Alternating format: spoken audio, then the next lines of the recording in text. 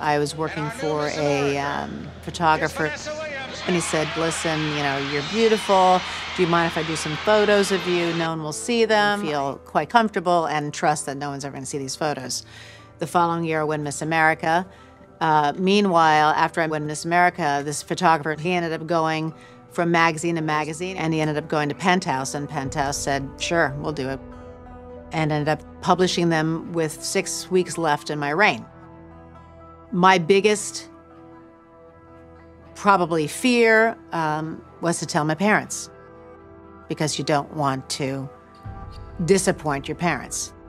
Once I knew that it was a reality, and I called them into my hotel room, and they said, okay, we love you.